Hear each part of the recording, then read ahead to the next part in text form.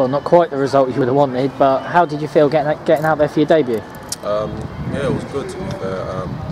Obviously I could have gotten a score sheet a few times, had a few opportunities in the first half, but that's the game's over, and moving forward hopefully I'll take opportunities and as a team to get around each other and carry on sticking in.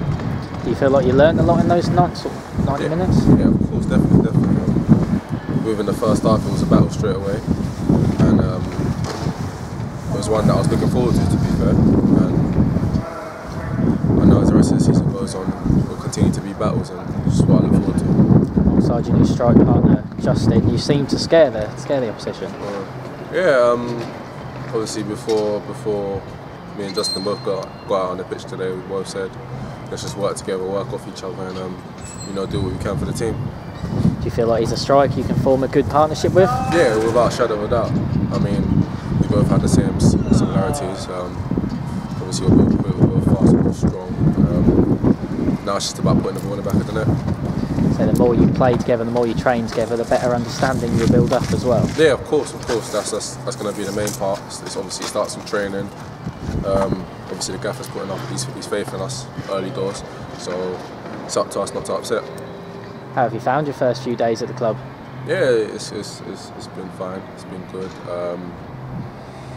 All the lads have welcomed me in a very respectful way, and they've all just said they've got an overall target, and I can be part of that overall target. So that's the plan.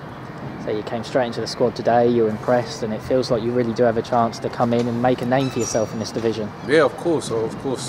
Obviously, at the end of the day, it's not only about me making a name for myself. I do want to help the team.